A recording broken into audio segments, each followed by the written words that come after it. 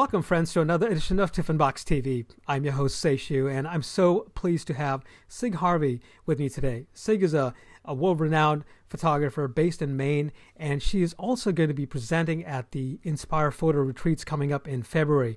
And it's an honor to really speak to her because we've had so many different opportunities to connect, but haven't because of her busy schedule. And it's finally that just today, really, I said, let's talk about your work. Let's talk about your presentation at Inspire. And she is so excited to be here as well, I'm sure, because she's coming back to Inspire again. This is her second year in a row that she's back. And so welcome to the show. Thank you. I'm honored to be here. Excited to be here. Oh, let's get the accent out of the way because I know people are going to wonder, like, she's in Maine? Wait, she doesn't sound like she's from Maine. So where are you from, Cig? I'm from the southwest of England, a county called Devon, and I grew up on in the moorlands of Devon. Okay. About 10 miles away from the nearest town. And so I might not sound like I'm from Maine, but I really have sort of made Maine my home, and I feel very much a part of this this community, this state. I love it here. Where do you specifically live in Maine? Is it in a city, or is it out in the farmlands of the state? I know sometimes when you think Maine, you think super rural, but actually we're close to where there's a lot going on. Doug and I live in Rockport, Camden area. Okay. We're about a mile out of the village, so it's not so remote. Okay, very good. You are not just a photographer, but you also teach, and you've published a couple of books now. We're going to talk about the books, of course, but tell us a little bit about your background. How did you get started in photography, and why the kind of photography that you do, which is, if I'm allowed to even describe it, it's probably, I would say, whimsical, right? And exploratory. I feel like you're trying to say something specific by sort of using what you find around you. How would you describe your work? One quick question, Sashi. Yeah. Do I look at you, which feels natural, or do I look at the camera? You can look at me or look at the camera. It doesn't matter. Okay. Don't have a preference. Okay. So, first of all, in commenting about being invited back to Inspire, I was so honored. Last year, I couldn't believe the community. I couldn't believe how fun and open and welcoming everyone was. I mean, I wouldn't have believed it if you told me beforehand, to see it from my own eyes. So I'm so excited to be heading back because I want to be surrounded by that energy again. It was great. So talking about my work, it is exploratory. And I think what I'm always trying to do is push at the ideas of magic in the world, of this world being this extraordinary place. I'm very interested in what's sort of real in the world, but almost sort of transplanting it so that reality feels somewhat shifted. And I think that's where the ideas that these are words like quirky come in. Right. Because what I'm trying to do, I make everything in camera, and it's really important to me that the images that exist in the world rather than made up in Photoshop or something like that. But I'm seeking out moments that perhaps if you didn't have a camera there, they might sort of cause you to gasp. So either landscapes that are extraordinary, or the natural world like fireflies, or a certain sunset or a certain light that just reminds you that the world is new again. That's what I'm interested in. And that's the same with, when I photograph my family and friends, I photograph people I know so that I recognize these moments when I almost don't recognize them. And that's what I'm interested in as well. You've published 2 books. The latest one was just last year now, and it's called Gardening at Night. Yeah. Your first book, I love the title, by the way. You look at me like an emergency. Where did you get the very title? Where did you find that title? Well, it came from, I've always written, and that's something I'll be doing a lot with the participants at Inspire, but I've always written a ton. And it came from when I first met my husband. We were walking along a pathway, and he was looking at me and I was looking at him and he was looking at me like there was some kind of emergency somewhere. And I genuinely, 'cause, it's never the lovely guy that's looking at you, right? So I genuinely thought that he had an ulterior motive, like there had something gone on, but it was, that there was a fire somewhere or there was, but it was just the way he was looking at me. It was amazing. So that's where it came from. Now, this book is sold out. It's out of print, right? That's true. And so actually, Gardening at Night is also sold out from the warehouse. So I have some copies, and there's a few copies in like the galleries and things like that. But that too is sold out, which is, I mean, it's great. It's really, I work really hard on these books with the text and the image, and I just am so proud of them. So the fact that they have been selling out really means the world to me. I'm very honored. You teach as well, and I've just noticed that you're going to be in one of my favorite places in October this year, San Miguel de Allende. I am. Oh my God, I wish I could go, and I will lobby like crazy to my wife and say I have to go to San Miguel to be a part of your class. But the teaching part of it is obviously as exciting to you as is the photography. Where did you get your start in teaching? How did you emerge from like being just a photographer into being a photographer and a teacher? Well, I came to actually the Maine photographic workshops, which is where I think a lot of people from Inspire have had some start. And I never really set out to teach. That wasn't my intention. I was doing a Master of Fine Arts, but I was doing it for the work. And but it was just in the process of that, I sort of was thrown into it, and I realized just how much it was such a two-way street. How much I was enjoying it, what it was bringing to my life, what I learned from photography through this process, what photography could bring into my life. I loved passing that on to my students. Excellent.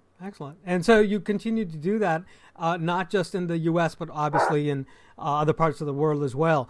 Tell us a little bit more about your interest in Inspire. Obviously, last year it was in Portland, Maine, so it was an easy ride for you to come in from Rockport. But this year it's going to be in Newport, Rhode Island, and it's a little bit farther off, but you still, pitched and wanted to be a part of it. And you've been accepted to be a presenter and a teacher there. What are you going to be teaching us, and why come back? Why the need to come back and teach at a small, intimate conference like Inspire? Well, I'm coming back because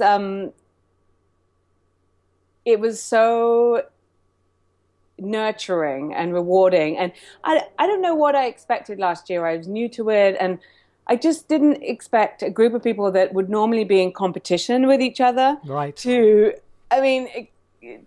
genuinely just share and give, and it was extraordinary to be in that room and feel that energy. And I think that the way it's run, it's such a well-oiled machine. Just genuinely everyone all the organizers just coming from this great place. So I left there with even though it was that crazy snowstorm, I had a smile on my face. People couldn't get their cars. I remember it all. But that's right. There was just this great energy. And I think these small venues really foster and nurture some extraordinary work. And I think also, when we give a lot in the commercial world, we need to sort of fill up again in our own personal work, because that's what nourishes us. And we have to remember why we love photography and why we started in this industry. And I think that I'm quite good at being inspiring around that. I don't want to toot my own horn, but I do feel that I have something to give in terms of the way that, other photographers who give always to other people can perhaps get something back for themselves. Fantastic. Tell us briefly what you're going to be teaching us at Inspire this coming February. Well, I'm going to talk a little bit about my process and show some of my work, and then I'm going to do a series of written assignments for my brainstorming, first of all, really trying to get outside, get out what's inside, because that's what we're doing here. Photography is a visual medium. We're making the unseen seen through pictures.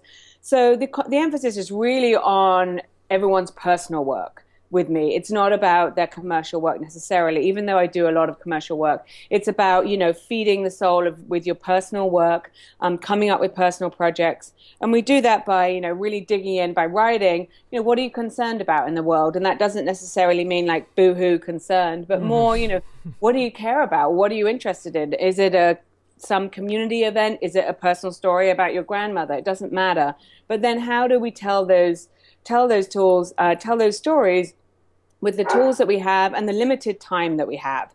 So we start then mind mapping and brainstorming and thinking about metaphor and symbol and all these different delicious tools that we have at hand to tell our stories. So my goal is that people leave there with they know why they selected the stories that they selected, and then how to tell those stories. What will it start to visually look like? Maybe even having made a couple of images to begin. Wonderful, wonderful. Wow, what a rich and absolutely wonderful experience that's going to be. I can just imagine it, being in the front seat of your class and taking notes furiously and being able to do all these mind mapping that you're talking about. It's wonderful that instructors like you who are coming to really inspire photographers for the rest of the year. It's sort of like a little fuel injection in a way to get people going. One of the last things I'm going to ask you is about your bio. The last line in your bio just is phenomenal. I love it. I'm going to read it out. I can't even remember it. You've sort of described your background in just beautiful ways in terms of where you've been displayed in terms of your work and how many books you've published. But it's almost as if the last part where you're home and you're talking about the slow passing of time and the natural surroundings of her rural home has made her alert to the magic in the mundane. Yeah. How many of us really look at the stuff that's around us and say we have photographs right here at home to photograph, versus this idea that we have to have a destination wedding to go to, or go to another place completely separate and not really that is part of us in a way. Yeah. It's something I really believe in, because the thing is, if we only make pictures when we travel, typically when we travel, our senses are alive. So That's we right. smell more. We we're very alert. But imagine if we tried to live with sort of heightened senses every day or when we're at home, because I really do believe that we were surrounded by magic every day, and just trying to be aware of that and slowing everything down so you're taking time to see what's around you, because then it also gives you access. It allows you to make pictures all the time, as opposed to the 1 week a year that you can travel, or if you're lucky, maybe it's four weeks. I don't know. But, this idea that if you I love the idea of making a little bit very often. And so, by making work in your home or near your home, and you get to make something on a daily basis or a weekly basis or a monthly basis, I love how things accumulate over time. And I think by allowing photography to come to us rather than us going to photography always, I think it just opens its arms wide open, and it's extraordinary what can happen when people really start photographing, on their own doorsteps. Let me ask you a follow-up question, even though I said that was my last question. How do you train your brain to be perceptive to those moments? How does that happen? Is that just a matter of just picking up the camera and looking at, sitting in a room and watching the light flow from one side of the room to the other and just sort of appreciating that, or is it more structured than that?